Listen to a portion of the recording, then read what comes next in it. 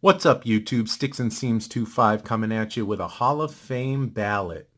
Um, I contemplated whether or not I should even be doing this. I've only been in the YouTube community here for about four or 5 months now. Um, but you know what? I say, what the heck? These people that I'm going to nominate, there are 8 of them. There are so many more. A lot of the people I watch consistently are already in the YouTube Hall of Fame, but these 8 particular people are people that have influenced me in my collection since I've gotten back into it, and kind of, you know, whenever I'm in a lull, I watch their videos. It reinvigorates me. They're in no particular order. Up first is Mr. Fisherbike. He kind of really nudged me into joining the community, making the videos. So what more can I say about that? He is a Red Sox collector. He is a Nomar collector.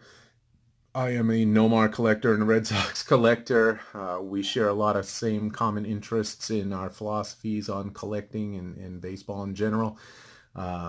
Very friendly guy, knows a lot of people, introduces you that way, so you get to meet more people and build those relationships. So for that, he's a Hall of Famer in my book. Up next is Blue Jacket 66. What more can you say about him? Impressive vintage collection. Pretty much collects a little bit of everything, but extremely generous member of the community. You tell me another person out there that does a contest and gives away thousands and dollars of prizes to people, some that he knows, some that he doesn't know.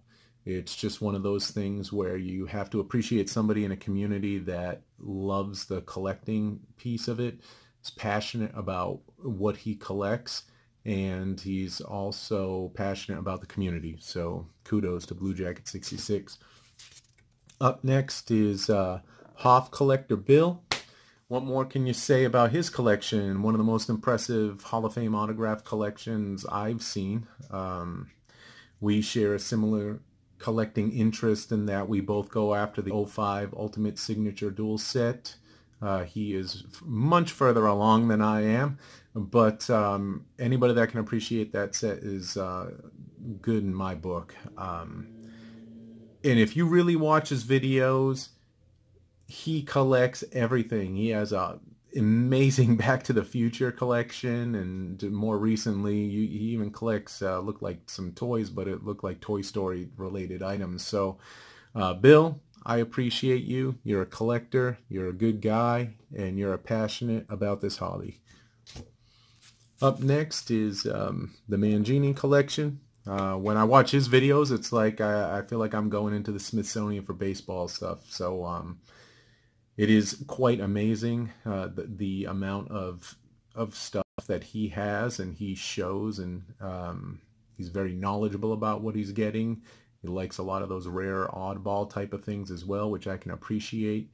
And it's just one of those things. I wish I had an opportunity to go hang out in that guy's baseball card room one day and just listen to him, because he is obviously a wealth of knowledge. Up next, we got Triple Crown 24. I like Triple Crown 24's channel. He kind of encompasses everything about the hobby. He's a super player collector, so obviously he's passionate about the game and about his guy, Miggy.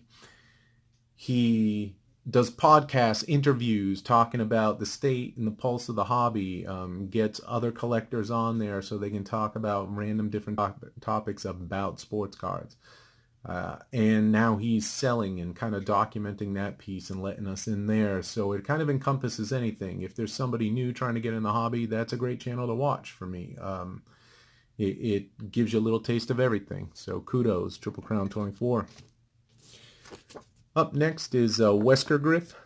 I like watching his videos because I'm like a seasonal collector.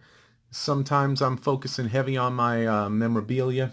Sometimes I'm focusing heavy on the cards, 90s or Hall of Fame autos, rookies. That's where Wesker Griff comes in for me.